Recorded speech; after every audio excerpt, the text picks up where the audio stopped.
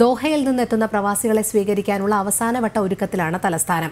രോഗലക്ഷണമുള്ളവരെ ഉടനടി കണ്ടെത്താൻ സഹായകമാകുന്ന thermal face detection camera Thiruvananthapuram വിമാനത്താവളത്തിൽ സജ്ജമായി. നിരീക്ഷണത്തിൽ പാർപ്പിക്കുന്നതിനായി 10,000-ലേറെ മുറികളാണ് വിവിധയിടങ്ങളിലായി തയ്യാറാക്കിയിരിക്കുന്നത്. 200 പേരാണ് മറ്റന്നാൾ ദോഹയിൽ നിന്നും തിരുവനന്തപുരത്തെത്തുന്നത്. ഇവരെ സ്വീകരിക്കുന്നതിനായുള്ള അവസാനഘട്ട തയ്യാറെടുപ്പിലാണ് ഉദ്യോഗസ്ഥർ. നിരീക്ഷണത്തിനായി വിമാനത്താവളത്തിൽ തെർമൽ ഫേസ് ഡിറ്റക്ഷൻ ക്യാമറ സ്ഥാപിച്ചു കഴിഞ്ഞു. ആർട്ടിഫിഷ്യൽ ഇന്റലിജൻസിന്റെ സഹായത്തോടെ തെർമൽ ഫേസ് ഡിറ്റക്ഷൻ ക്യാമറ വഴി രോഗലക്ഷണമുള്ളവരെ അതിവേഗം കണ്ടെത്താൻ സാധിക്കും. 7-അംഗ മെഡിക്കൽ സംഘമാണ് പ്രവാസികളെ പരിശോധിക്കുക. ട്രിവാൻഡ്രം എയർപോർട്ടിക്ക് 10-ാം തീയതിയാണ് ഫസ്റ്റ് ഫ്ലൈറ്റ് വരുന്നുണ്ട്.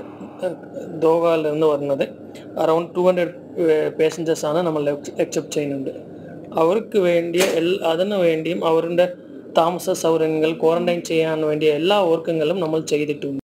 0 കോണ്ടാക്ട് സർവൈലൻസ് ആണ് നമ്മൾ ഇപ്പോൾ പ്രതീക്ഷിക്കുന്നത്. അങ്ങനെയെങ്കിൽ വരുന്ന ഒരാളും കൂടെയും ഒരു രീതിയിലും പേഴ്സണൽ ടച്ചോ കോണ്ടാക്ട് എസ്റ്റാബ്ലിഷ് ചെയ്യാതെ എങ്ങനെ നമ്മൾ അവർ ഏറ്റവും സ്പീഡായിട്ട് കടക്കാനാണ് കടത്തിയിട്ട് നമ്മൾ IQക്ക് ഇൻസ്റ്റിറ്റ്യൂഷണൽ ക്വാറന്റൈൻ കൊണ്ടുവരാൻ ശ്രമിക്കുന്ന ഒരു പരിപാടിയാണ് നമ്മൾ ചെയ്യുന്നുണ്ട്.